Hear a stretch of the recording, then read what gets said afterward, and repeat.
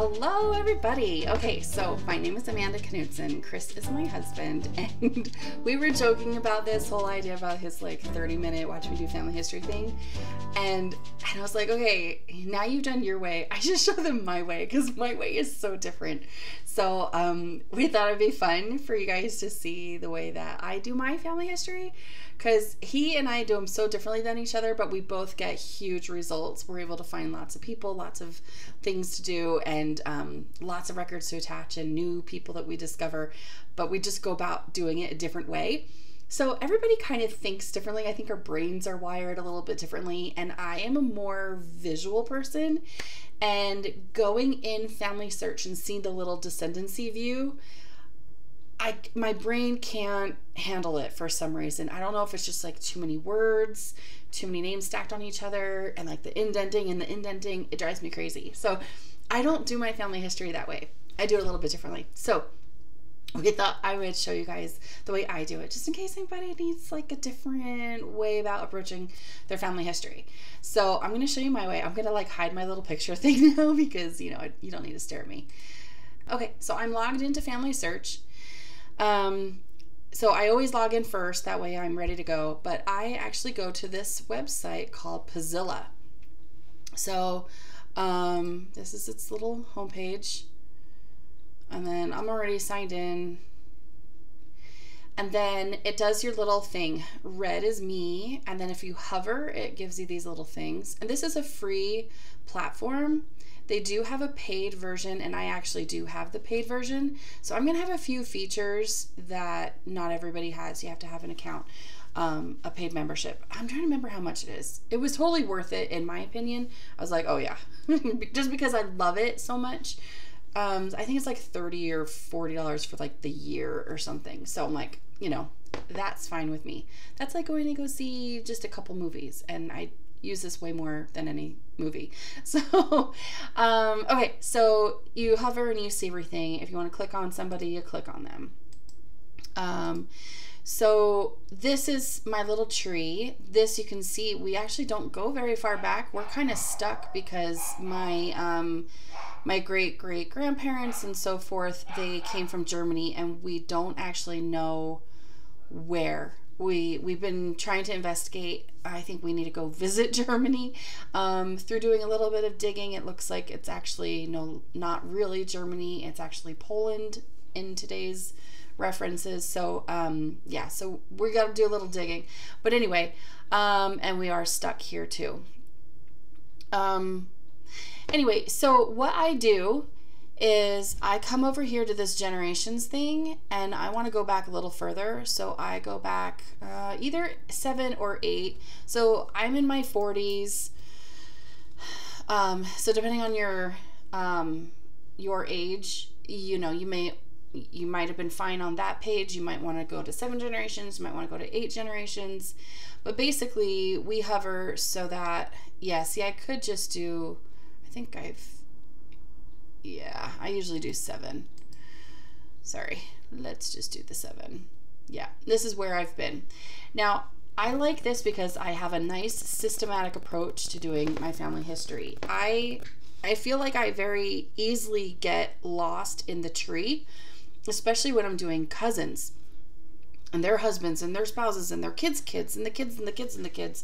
It just, I'm like, whoa, like, where am I? Like, who's like descendant, you know, are these people, you know? So I just want to be able to keep track. So what I do is I just have a little system. I go from left to right. So I just pick the person on the left, and then I can gradually, as I do more research, I can work my way around the outer rim here of the fan. So I pick Nathaniel Eccles. He lived, you know, between the mid 1700s to the 1800s, and so his kids are going to be generally like in a good place that I like to do research. So I click on him, and then I click this descendants button. Now it does this really, really cool thing. It's going to show you an aerial view if you were to like graph out his family. So this is him, and these lines coming out connect to his children. So these this ring, like the rings of a tree, this ring is his children.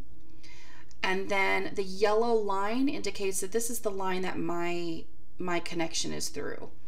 All right. So then you can see this child, John Eccles, had these kids, all these ones that connect. Sorry about the pop-ups that go crazy. And then he had this son that had these. And then he had this son that had these, so on and so forth, okay? But I see that there are 2 kids here who didn't have families. Now, because they were born in 1768, I can't find the records, really. I can't find anything to support much about them at this time with my, my skill level anyway. I haven't been able to find it very easily. But that's what you can do, is you can look at this and you can say, okay, who doesn't have a line? Like, look at this person. This person doesn't have any children. I wonder why. Like, did they die young? Did they just never marry? Did they just, whatever? Or is it just not on the tree yet? So, and that person was born 1819. So they are going to show up on some census records, so that I should be able to learn more about her. So I can click on her and I can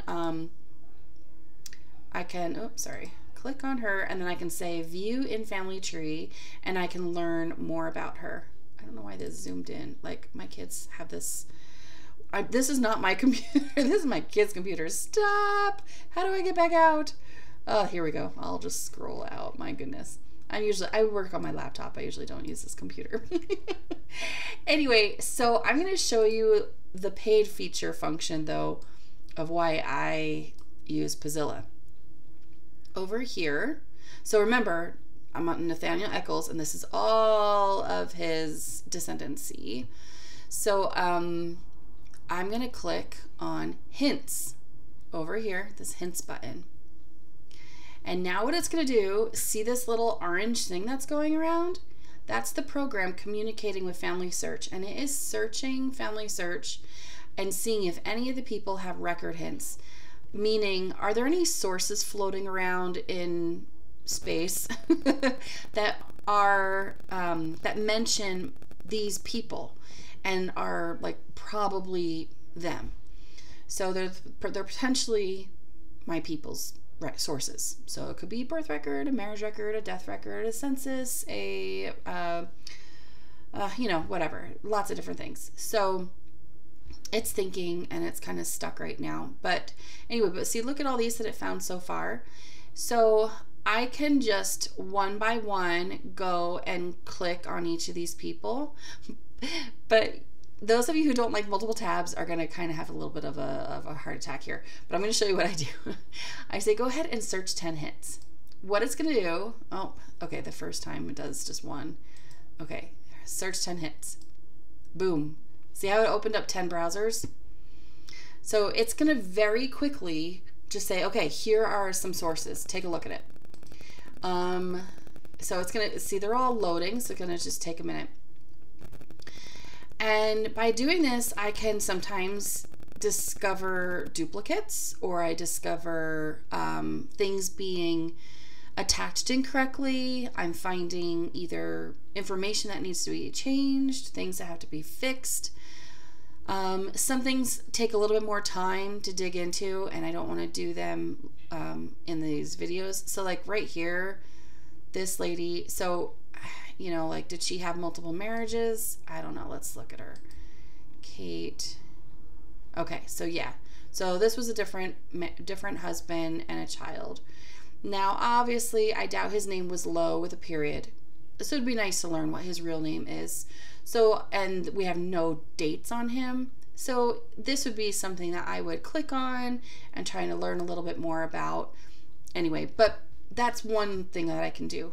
But I'm going to go ahead and I'm going to just try to do the low-hanging fruit, those easy things to just clean up the records. And the reason why I like to do this is, let's say I have an ancestor and I know for a fact everything about their life. And I have everything entered in. It's so neat and tidy. Everything's all perfect. Then let's say he exists in some records that have newly been added to Family Search. Well, sometimes people, in stumbling on other records for their people, they might stumble across something that my ancestor is mentioned in. And they might not find him existing on the tree in a very quick preliminary search. So that doesn't mean that my ancestor's not on the tree. It just means that he wasn't found very quickly in a very brief preliminary search. And so sometimes people are creating duplicates. So I don't want duplicates going around and then everything getting all messed up. So I like to, as often as I see a source, even if it's something I'm like, already I have that. Oh, I know that already.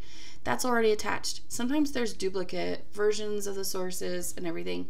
But to help avoid other people creating duplicate versions of the people, I go ahead and I attach everything to the people. It might be, like I said, it might be a duplicate source, but I'd rather have a duplicate source attached to my person than having 5 versions of my person floating around the tree. Does that make sense? I hope that makes sense.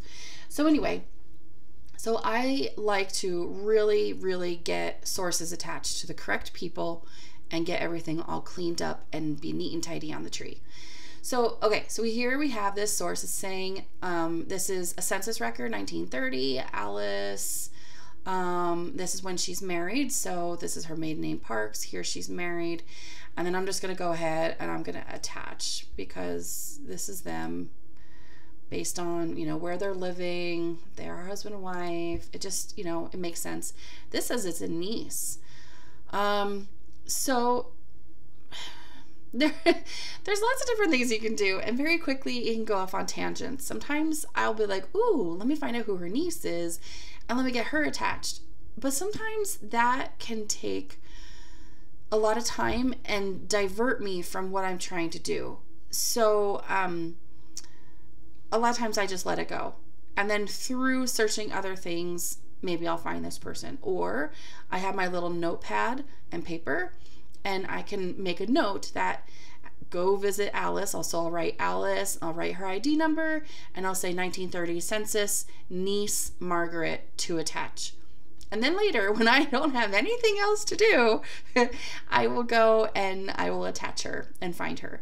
But that means going through Alice and through her husband, because we don't know which line this is. She could be, you know, it's Jackson isn't her name and Parks isn't her name. So, you know, we don't know who she is, which line she's on. She's married, she's divorced, she's, you know, we have no idea. So I'm just going to like kind of ignore her for now. And then I close that tab. And then I go to this one. Oh, look, it's Alice again. And look, somebody attached everybody else, but they didn't attach Alice. I wonder why. I have no idea. I'm just going to go ahead and attach her. Maybe they didn't, I don't know. Some people just don't attach everybody. Like how I just ignored that one girl, you know? Somebody just ignored Alice. So I'm going to close that, go to the next one, Alice again. And this is a marriage record. So that's cool. Come up here, marriage. Now this is the 26th of April and the same county of Kentucky. So sometimes you have where the marriage date is different. Sometimes that is because one was actually where they got the license and the other one is technically the marriage. So since we have a marriage date that is 2 days later, I'm going to assume, and I could be assuming incorrectly, but I'm going to assume that this is the licensing date and this is the marriage date. So I'm not going to delete this, I'm not going to change this, but I'm not going to add this either because we don't need to have multiple entries of a marriage date. The important thing is we know they're married. It was basically this day, and we're going to attach this as a source. So if somebody is questioning or has concerns, they can come back and they can look at all these sources and they can make that determination. Me not knowing them personally and not knowing the issue, I feel like I can't really make that judgment call. So I'm going to just attach it, and that way it is there for somebody else to evaluate if they want to, if they feel they need to change this date. But this date is probably this date because there was another marriage record with that date. So I'm just going to kind of let that go. It's attached. The information's there. Okay, now we have a different person. This is Mary L. Parks, married to a Jerry Donahue. And it says Matthews. That's interesting. So I'll have to look at that. And okay. So this will be an interesting family to look at because it's Mary Parks, married to Jerry Donahue, and they have a son here in 1890 that's not on their tree, and all they have is just this one son.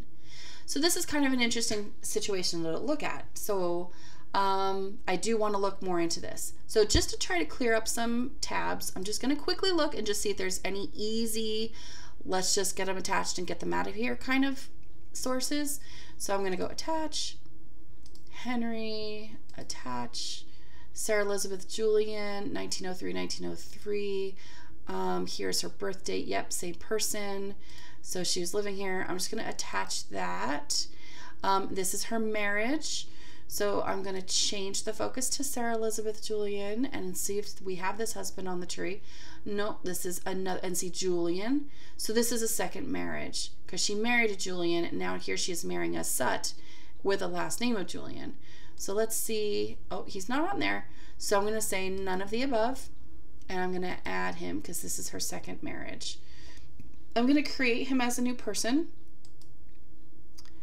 And then I'm going to write this down on a piece of paper that I am creating this person by this name because I need to remember that I'm adding somebody to the tree, and I need to make sure that they are not a duplicate, because as I go around and do all my other work, I might forget that it all came from adding this guy. Does that make sense? It can be you very, very, very, very quickly. I can get distracted. I don't know if I'm ADD, but sometimes I think I might be because I don't know. Anyway, so I get all these things added on, and then I say attach, and then we know his parents. So what I like to do is I click on him, and I open him up in a new tab, and then I toggle back and forth, and I say his dad was Andy Sut. Andy, Andrew, I wonder. So I'm going to go to add a parent, and I'm going to just type in the information on that record. I'm going to say Andy Sut, and he's male, and he's deceased, and the wife's name was Elizabeth Conder. Spouse.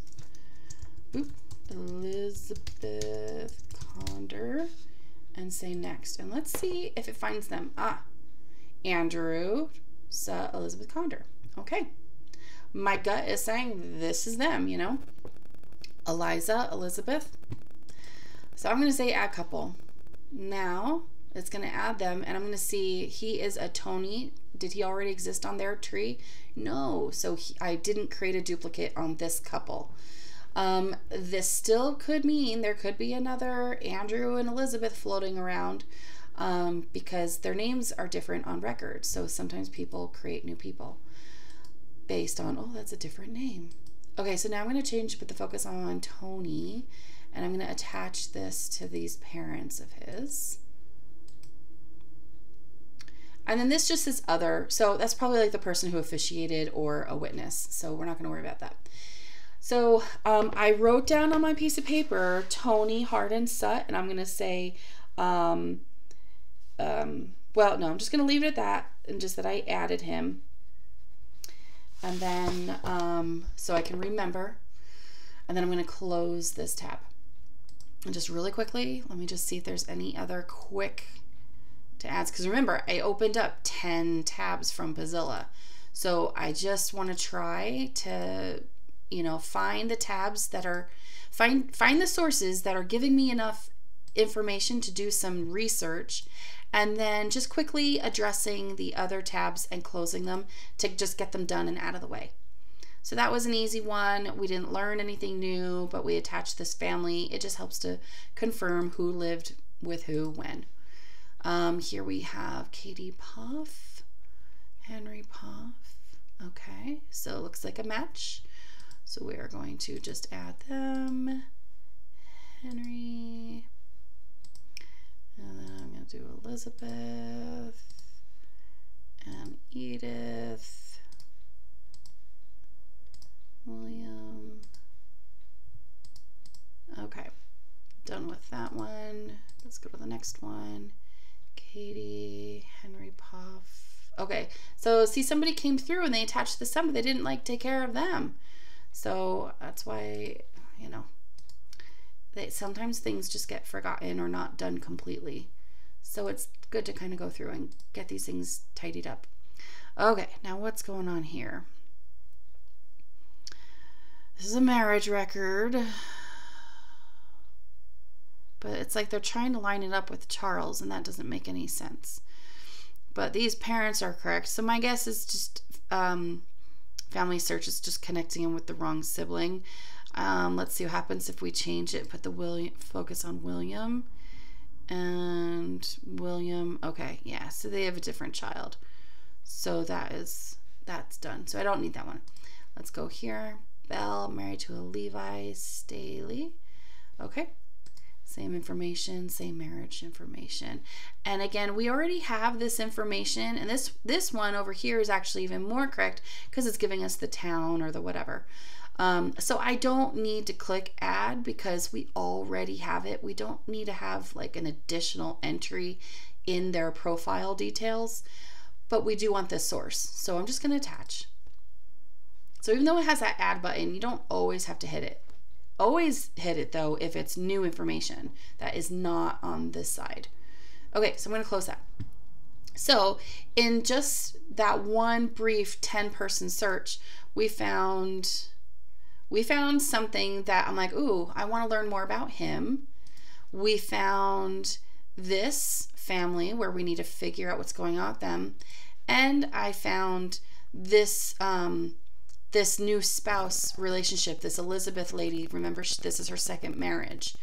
So I've got 3 little projects to work on right now. I don't need any more projects than that. 3 is plenty. 3 is even too many. So what I do is I just pick which one I feel like doing and make note of the others if I decide that I run out of time. Now, I'm only doing this for 30 minutes. I've got 7 minutes left. So in my 7 minutes, what should we do? What should we do? What should we do? What should we do? They're all tempting. I don't know which I want to show you. All right, I'm going to focus on this one. I want to see if we can find out his name. Okay, so I'm going to go to Catherine because her profile is probably a little bit more complete than her spouse named Lowe. So let's see. She's got 12 sources, nothing potential to click. We don't have a death date.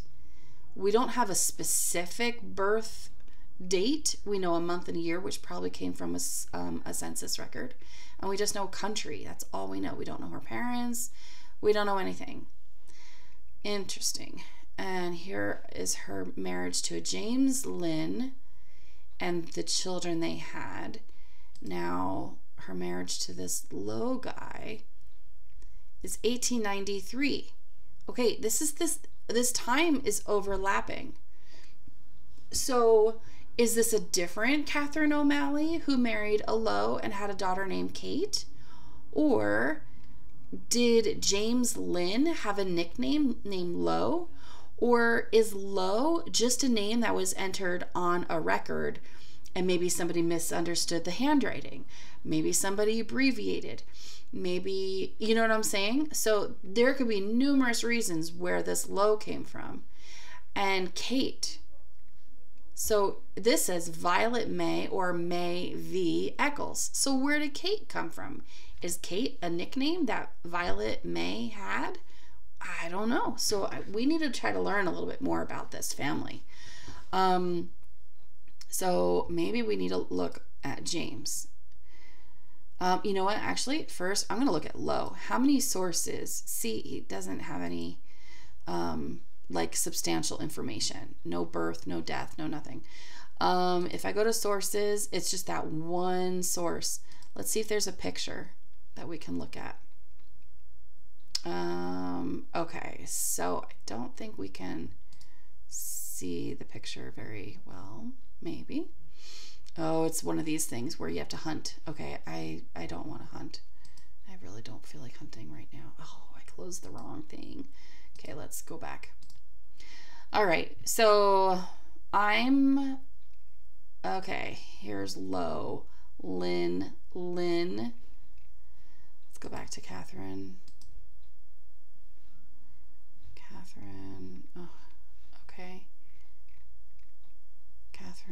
and she went by Kate. And here's Lynn. So yeah, maybe like Lynn, Linn, like maybe when somebody writes N's in cursive, 2 N's in cursive, maybe they looked like a W. You know, that could be what happened. So, okay, so I'm just trying to see what we know on him. Lynn. Look at all those ways that Lynn was spelled on these sources. My guess is Low is Lynn. But that Kate is kind of an interesting thing. Why is Violet May going by Kate? Let's look at her. And it's going to refresh. May Plumpton. Did she marry a Plumpton? She sure did. And they said she went by May. So let's get that source attached to her.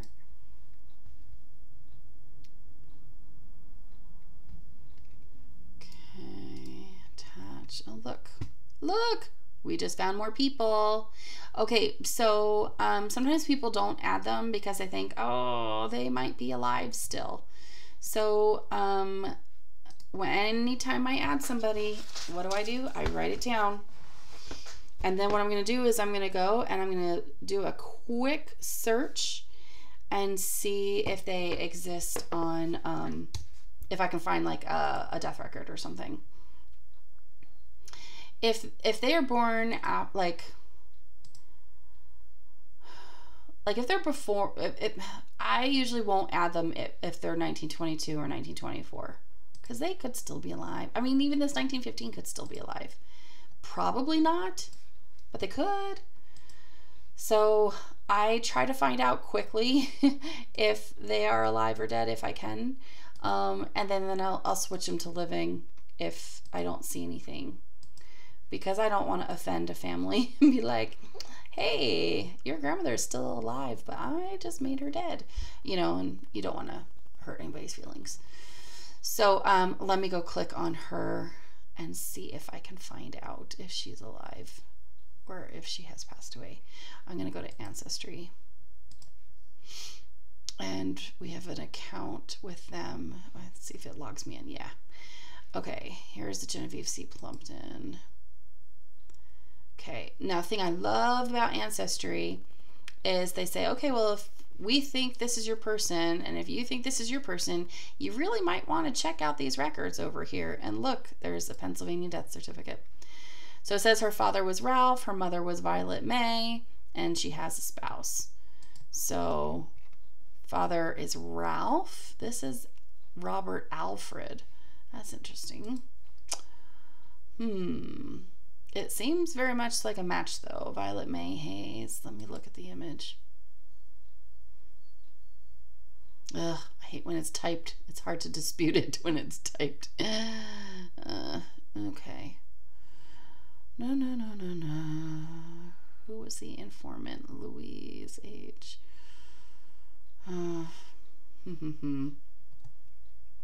Ralph. Okay. Well, did he go by Ralph?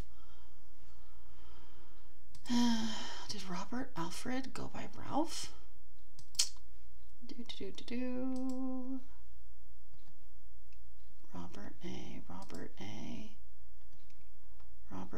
Robert A. Find a grave says Robert A. Okay, and then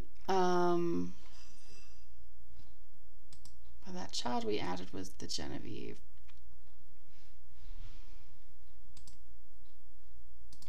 I'm going to go see. Sometimes I feel like, do you guys really want to watch the way? Because my brain works so weird. Robert Alfred. Okay. All right. So look at all these records he's in. My goodness, there's a lot.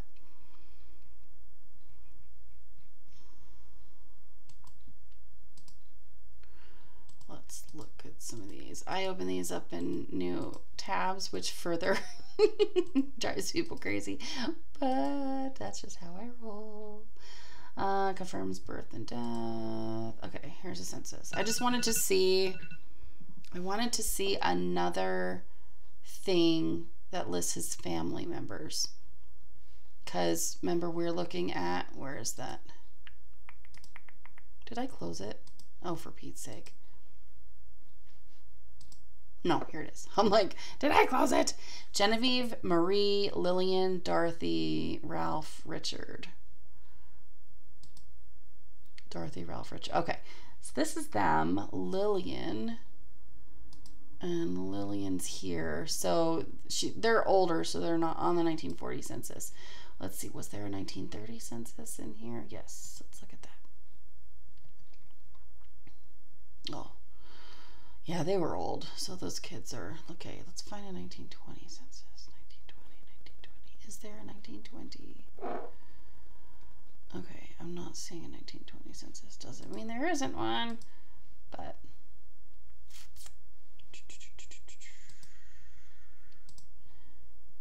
Lillian, Veronica, Dorothy, May. If I click this, sometimes they'll connect the dots, sometimes they don't. Violet May Hayes. Interesting.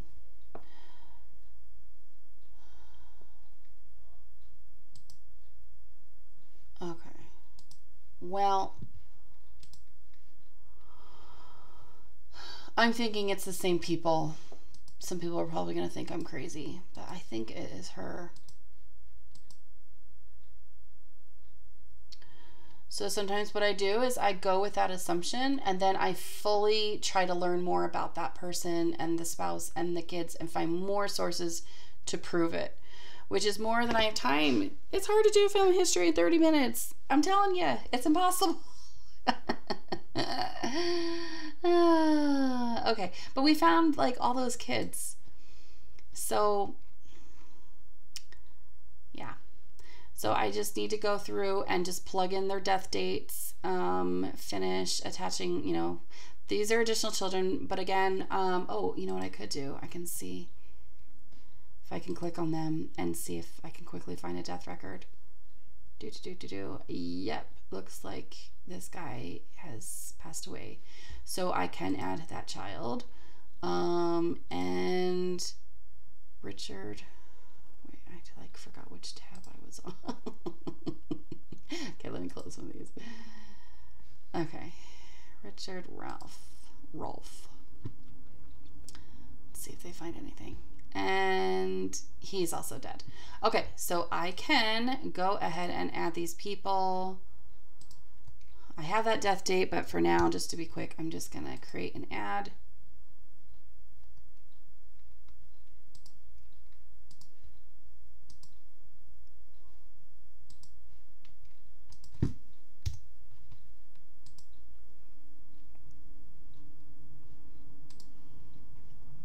Okay, so then, yeah, so what I do is I go to her and I say, okay, where was that? I think I closed the one with Genevieve. Okay, I'm just gonna close these real quick. Sorry, I'm like gonna drive everybody crazy. I don't know. We'll probably delete this recording because I'm crazy. Okay, anyway, yeah. We've got some sources to attach on this guy.